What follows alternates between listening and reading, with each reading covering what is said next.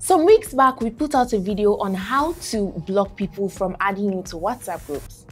And this brought about comments on leaving WhatsApp groups quietly, like you've been added to a group and you just want to leave without anyone crucifying you.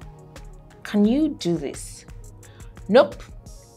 As of now, WhatsApp doesn't give you the option to leave a group without the others being notified.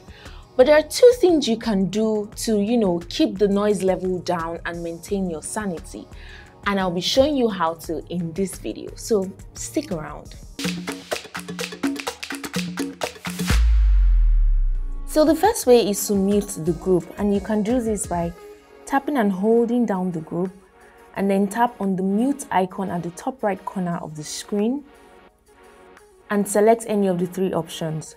You can mute the group for 8 hours, 1 week, or 1 year. And I'm part of the 1 year gang just in case you're curious. So yeah, 1 year, and select OK. The second method is to turn off group notifications, and you can do that by going to your settings, tap on notifications, and from notification tone under groups, choose silent. Once you're done with that, you're good to go.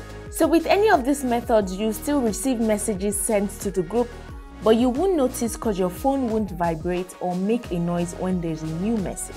So that's it, guys. I know you can't leave those groups quietly, but in the meantime, mute them, sip some juice, have some fun, enjoy your life, and subscribe to our channel, and share this video, and like it. And I'll see you in the next one. Bye!